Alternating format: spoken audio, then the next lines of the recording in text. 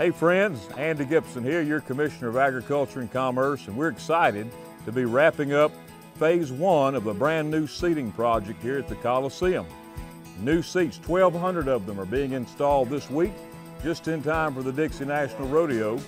And by the end of this year, by the end of 2020, we'll have all new seats, all new non-slip floors like these, and new rails here inside the Mississippi Coliseum.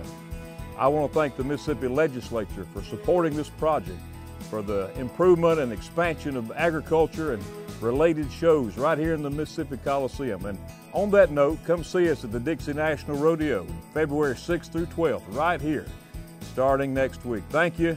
God bless you. Hope to see you soon.